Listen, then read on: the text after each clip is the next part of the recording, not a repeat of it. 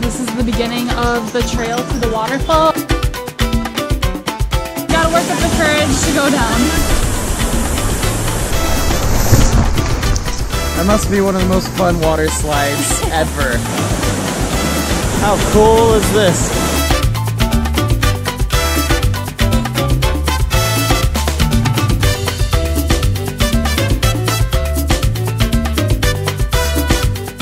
Good morning from Paraty. It is a super hot day already. You can feel the humidity. We're in for a fun day today. We're going to a waterfall where you can slide down it. Never done that before. And we're going to a distillery where they make the traditional Brazilian alcohol. Cachaça. Cachaça. We're gonna grab some breakfast and we'll see you there. Good morning, Paraty.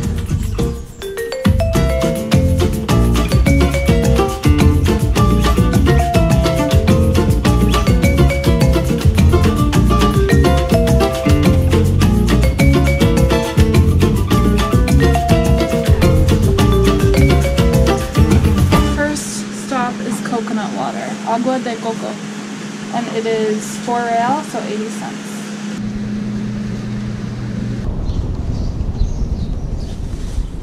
So for breakfast, we're gonna go to the same place we went to yesterday, which has acai, eggs, coffee, things like that.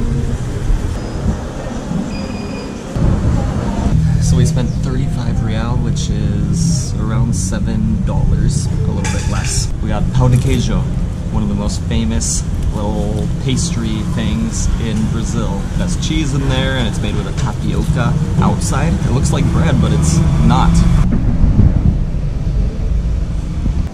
Good acai is not always easy to find, and we found one we like here. It's not too sweet. Sometimes if they sweeten it too much, it ends up tasting like a grape popsicle or something like that, which we don't really like. Beautiful breakfast. Now we got a couple of snacks to go, more pão de queijo, a pizza, pocket of some sort, and now we have to find the bus.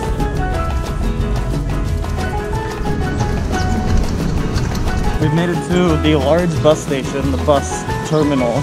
So this town is really small, so it's really easy to find the only and main bus station. You can probably walk around this whole town in like a few hours. Still waiting, about a half hour later. We don't know when the next bus is coming. We might have just missed it. Okay, we changed our mind and we decided to look at these vans here. The bus is going to be leaving in about an hour and a half, so we couldn't wait that long. Or we could, but we didn't want to. We figured out that we have to find a van going to Penha. So we found this van where you can split the cost with a bunch of people instead of paying for a private taxi. So hopefully this works out. Typically in these situations and things like this, you wait until it fills up. And you don't really leave until then, or at least till you get enough people to kind of pay for the trip. Luckily ours is filling up. Okay, about 10 minutes later we're all full and we are taking off.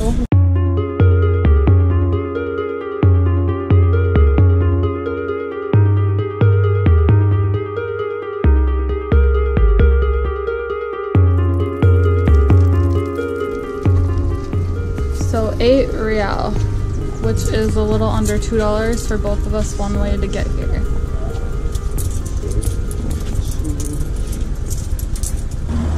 Alright, we're here.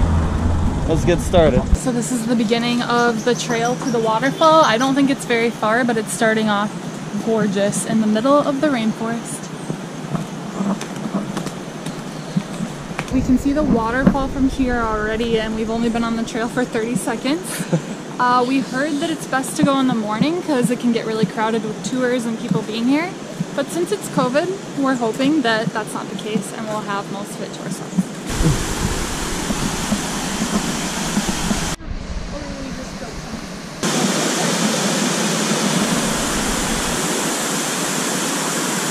As you walk along the trail, it's right here next to you. That's incredible.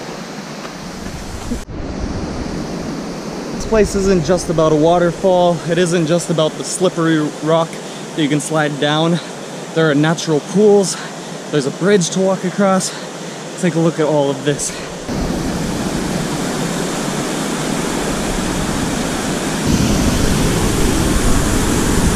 these kids are going down the waterfall slide standing up.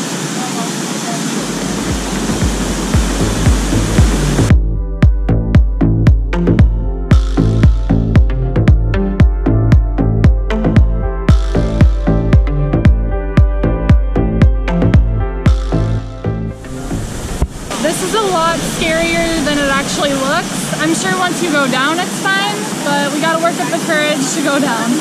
There's a nice little waterfall up here, and then more up there, but then this is the ticket.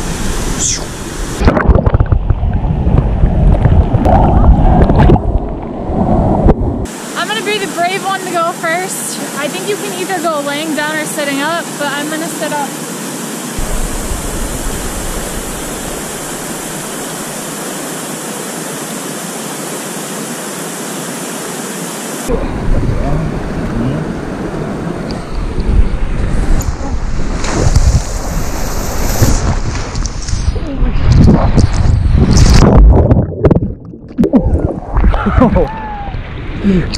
Oh, that's crazy. How was it? A little scary. You don't know which way you're going. You just don't want to end up over there. That's where all the rocks are. That must be one of the most fun water slides ever. A natural water slide. We did it. It was a bit scary. I don't know if I'm going to do it again, but I'm sure Alex will. Yeah. Because he kind of pushes you off, so you go faster. And it looks like if you go just a little bit too far over this way, you might hit some rocks at the bottom. It's a guy at the top who kind of directs you, but he only speaks Portuguese, so we're like just doing our best to guess what he means. Yeah, just push us. But look, this is such a beautiful location. The whole face of the rock is underwater. And then you have a little cove here, another little waterfall over there. So you can just swim down here, go down this waterfall, swim up there in the other natural pool. There's probably another little section, and it's just, it seems endless. It just keeps going. This is such a cool spot, even just to come hang out if you're not up for the adventure of actually going down the waterfall. Also, it's fun just to watch other people go down, so definitely would recommend checking this out. This is so cool. I've never seen anything like this.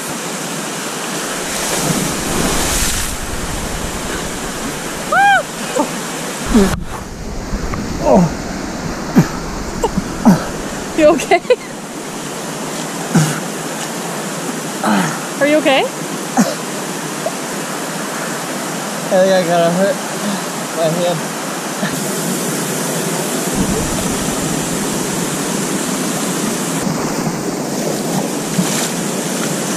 Now we're gonna go to this cool little restaurant that's on the other side of the river.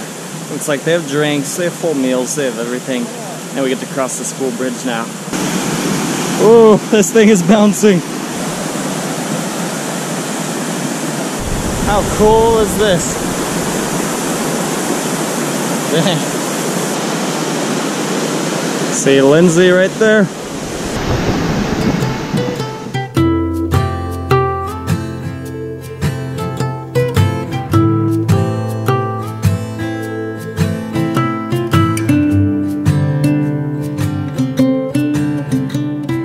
Some drinks. They look pretty crazy, a couple of them, so we have to find out what these are. They look bright and beautiful. Hopefully they taste good too. What a setting for a restaurant. Looks like we're about to have some live music. He's warming up. These are the kind of experiences that you might not get to have on a tour, or if they do bring you here, then it's on their time and it might be rushed. So we like this. We can just go at our own pace, and the ride here was only less than $1 each, so pretty good. Yeah, if we had taken a tour, we would have left by now, probably. We wouldn't get to sit at this restaurant, we wouldn't get to sit at the bottom of the waterfall. We pretty much would get the experience we've had so far, but nothing else. I ordered an Espanola. It almost kind of looks like a smoothie, but inside of it is condensed milk, wine, and strawberry. And ice. That's good. It's like a creamy smoothie wine. Sometimes Alex and I are kind of bad at describing the flavors right when we try something, but then we tend to talk about it for a few minutes after and try to figure out what does this actually taste like that we're familiar with. We go into the recesses of our brains and our memories to find something that it tastes like. This one, there's something very familiar to it. This one. Grape Laffy Taffy that we get in the US. There's little Laffy Taffy candies, specifically that flavor. It tastes just like that.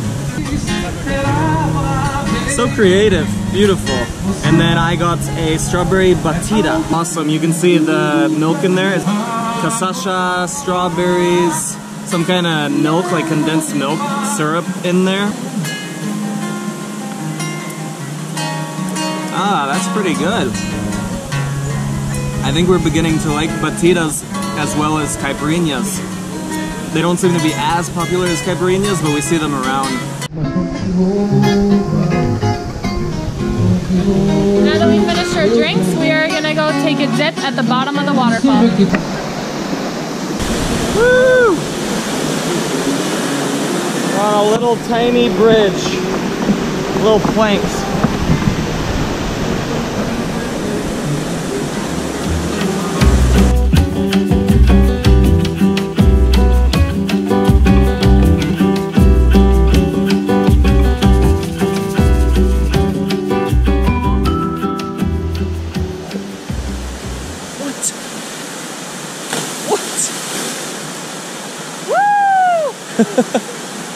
Crazy.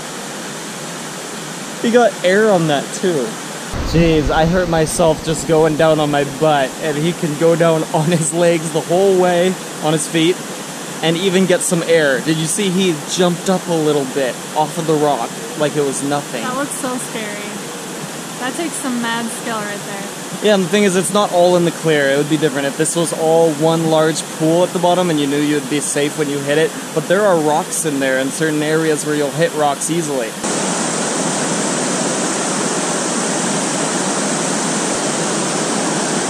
We're at the bottom of the waterfall where you can slide down, and this is a little nook where you can just hang out and relax and watch people go down. It's actually pretty entertaining.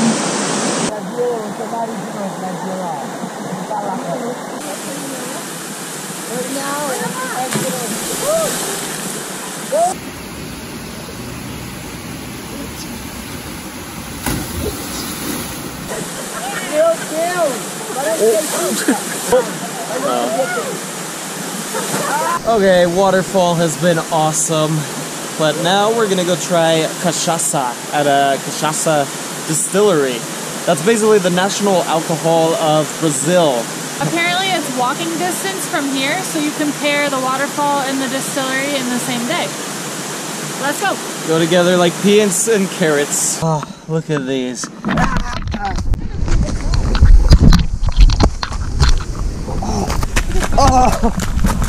It bit you? Ah, fire ant just bit me. Alex was gonna take a video because he looked cool, but then he got bit. God. I've never been bit by a fire ant. It feels like a bee sting, kind of. And then it was sticking on you. Yeah, it got caught between my toes and just kept going. So yeah, it's literally right across the street. Enrique Cachoeira. So how do you say it? Cachoeira. Cachoeira. Cachacaria. Cachacaria. Cachaçaria. You guys can make fun of us for our horrible pronunciation. Pretty sure it's cachaçaria. Yeah, it's right here. Beautiful place. Let's go have some drink. This is tucked in the middle of nowhere. Look at all these beautiful flowers and plants. Whoa. Is this a random chick? Excuse me, where are you from, sir? United States. And this is the sugar that is from alcohol. Okay? And then Cachaça is made only inside Brazil. Only in Brazil it's made? I can use more or less 30 types of the berries to age cachaça. It's free to have a cachaça tasting, so we're going to try a few of these. There's a lot of different flavors to choose from. Acai, banana, even corn. We said we should try the not as sweet ones first and make our way to the sweet ones. And for those of you who don't know, cachaça is fermented sugar cane. So once they ferment it for about 30 hours, it turns into alcohol. There's a lot more that goes into the process, but that's the gist of it. So I got a white cachaça, and it sounds like, he said what you do is you keep your mouth closed, and that's the way that you can really get the aroma and the flavors and everything in your mouth. I think he said because once you open your mouth, it can start evaporating, and that's when you can feel more of it. It can burn. So you're supposed to keep your mouth closed and then like breathe through your nose, kind of get the taste through your nose. So let's give it a try. I'll try to keep my mouth closed. He said if you do that long enough, you can taste the sugar in it. Yeah, it has a sweetness to it. It is strong. It's cachaça, which is pretty strong. It's like having any other alcohol. It said 40% alcohol volume on the bottles. You can feel it on your tongue, kind of. Mine smells sweet. I'm going to be trying the Gabriella, which is with cinnamon and brown sugar. Much different look to it. Cheers.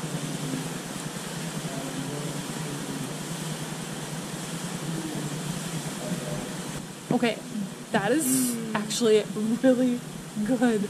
Yeah, he said that's a favorite of people these days. It tastes Gabriella. like a smooth fireball. Yeah, But yeah. better. Like it's like an apple cinnamony taste. So good. We might have to buy a bottle of that one. Jabuticaba. Jabuticaba. Jabuticaba is a Brazilian grape. And then we're gonna try acai. Jabuticaba. It's a Brazilian grape. And then acai, our favorite. So we have a couple good ones here. The Jabuticaba, I think it's called. Acai? Easy. This one's supposed to be stronger than the last one we had. That's strong. It tastes like a fruity wine almost. Mine tastes like a cough syrup Monterey. Oh. Acai isn't naturally sweet, so they actually sweeten it with guarana, which is like a popular soda here as well. That's the one that we tried the other day. And guarana's a fruit, too. Yeah, it's a fruit from the Amazon. It's something that we see all over here in the soda form. We don't really see the fruit form so much. I guess they just use it in things. They use it as sweetener, so that's pretty cool. But then in the other ones, they use a different, like a sugar or like some other kind of sugar to sweeten them up. I guess it depends how it pairs with it maybe. So it's interesting. They use different sweeteners, natural sweeteners. So the one that Alex just tried is a Brazilian fruit, and that's what's cool about being here is you get to try all these different fruits that we never even knew existed, and they're delicious. So, what?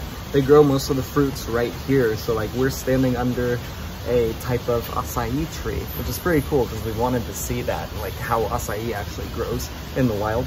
So yeah.